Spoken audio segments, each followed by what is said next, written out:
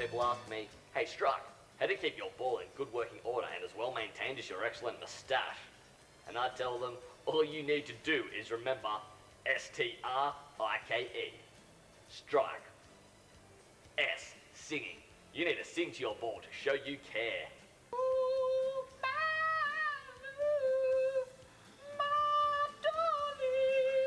T, touching. You need to touch and caress your ball to show it how much it means to you.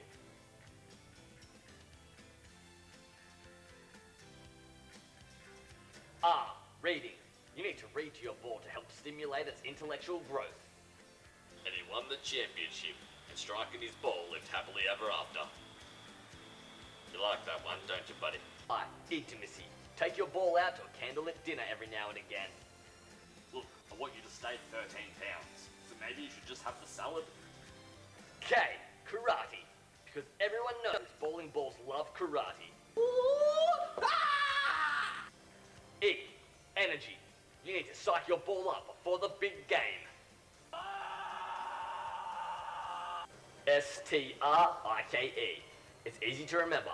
Singing, touching, reading, intimacy, karate, and energy. Remember that, and you'll be well on your way to bowling that perfect 300 game.